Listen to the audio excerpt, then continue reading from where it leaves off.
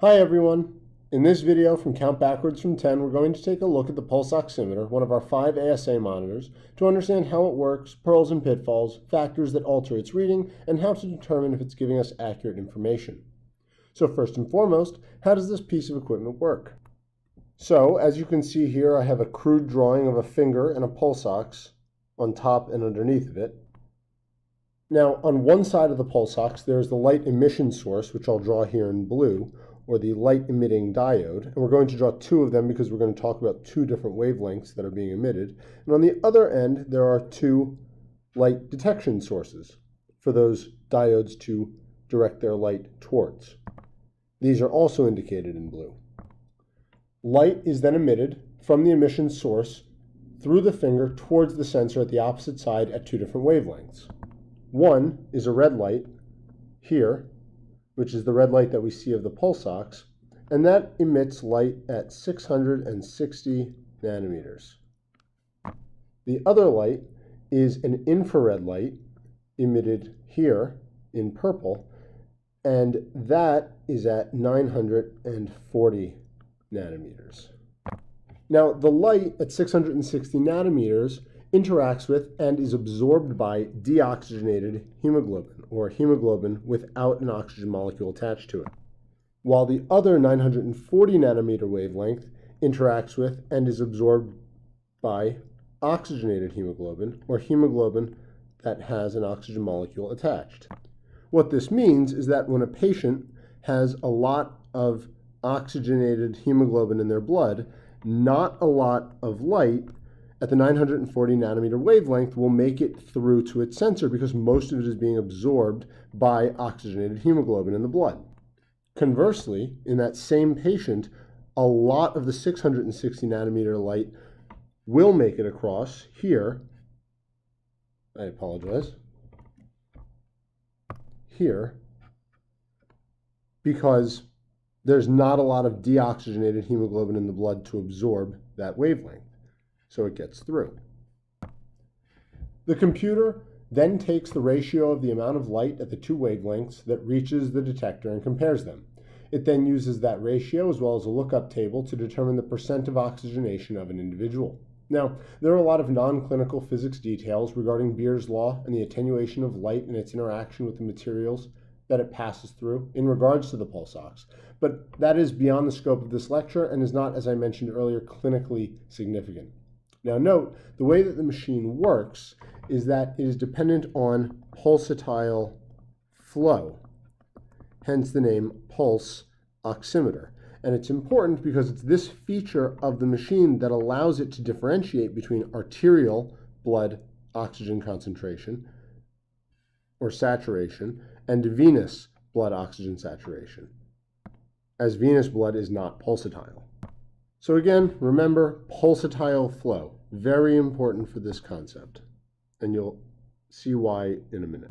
So now that we've established the basic concept of how the device works, we need to know if the readings we're getting from it are in fact accurate and how and what factors may affect it. So we're going to take a look at the most common things you'll see not just in the operating room but perioperatively that may contribute to inaccurate readings. And we'll make this factors affecting pulse ox. So for starters, anything that alters blood flow through the area in which the monitor is placed can give you a bad reading. Again, we mentioned that it's dependent on pulsatile flow, so if you cut off that flow, you'll mess up the reading. So interruptions in flow. This may come in the form of the blood pressure cuff inflating, as it will cut off blood flow to the finger in this case, resulting in a bad or non-existent pulse ox reading. And it's also why it's common practice to place the blood pressure cuff on the opposite arm or somewhere else than the pulse ox monitor. Hypothermia, or just having cold fingers or wherever the pulse ox is, will lead to peripheral vasoconstriction, in which case you can have blood shunted away from wherever you have the monitor which can lead to poor readings as well. And you'll see patients who have cold fingers, you won't get as good readings on. Patients with peripheral arterial disease, such as smokers and diabetics, may also have poor pulse ox readings as the vasculature is mostly destroyed, and as a result have poor blood flow. The take-home message is that anything that compromises blood flow to wherever the sensor is can give you an inaccurate pulse ox reading, and it should be taken into consideration when evaluating a patient. 2. Times in which blood flow is non-pulsatile, becomes non-pulsatile, can affect your pulse oximeter for the same reason that the flow is non-pulsatile.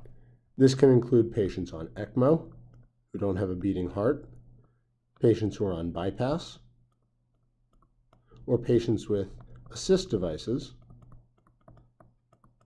that force the blood flow to become laminar and non-pulsatile. Again, to emphasize, non-pulsatile flow can give a false reading. Nail polish is something that you'll also come across. Nail polish. This was demonstrated in a study from 1988 by Cote et al. That looked at different colored nail polishes and showed that blue, green, and black led to significantly lower pulse ox readings. Decrease readings.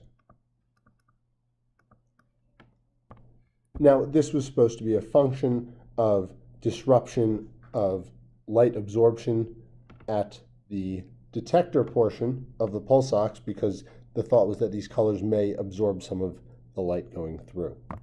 Since then, though, a recent study in 2007 from Rodden et al. At the Medical University of South Carolina demonstrated that a statistically significant decrease with blue nail polish occurs, but it was not clinically significant and was less than or equal to a 1% difference. Nonetheless, it still may come up on tests, and if it does, blue, green, and black nail polishes will be the way to go. Ambient light may also mess with your pulse ox. Ambient light. As on its own, it may interact with the light detection source on the pulse oximeter. Now, modern pulse oximeters have mostly gotten around this, but oftentimes covering the sensor can sometimes improve the true pulse ox reading. A study from 2003 from Fluck et al. Demonstrated that with modern commercially available pulse oximeters, there really is no significant difference in readings with or without the presence of ambient light. Certain injected dyes, such as indocyanin green, may also affect your pulse ox reading through the same concept that the nail polish did, in that it changes the absorption of light by the blood. Lastly, hemoglobinopathies, which we won't go through in too much depth in this video, as they have a very expansive amount of information to do on their own. But what we should recognize here is that methemoglobinemia will give a reading of 85% traditionally, and that carboxyhemoglobin can give anywhere from 70 to 100%, but it usually reads 100% as the pulse ox can't differentiate between carboxy and oxygenated hemoglobin. The final part to touch on while I erase this is the PI, or the perfusion index. Perfusion index, which is an assessment of pulsatile strength at a given site. It's calculated by the computer as a ratio of pulsatile to non-pulsatile blood flow. The numbers can range from 0.02% to 20%, with 0.02% representing a very poor flow state and 20% being a very good flow state. As your PI begins to dip below 1%, your waveform may become distorted, and it's possible that your data may be incorrect. So you should always get a baseline before going to sleep. That's all for the basics of the pulse oximeter. If you have any questions or topics you want covered, please write to us. Otherwise, check back in for the next video.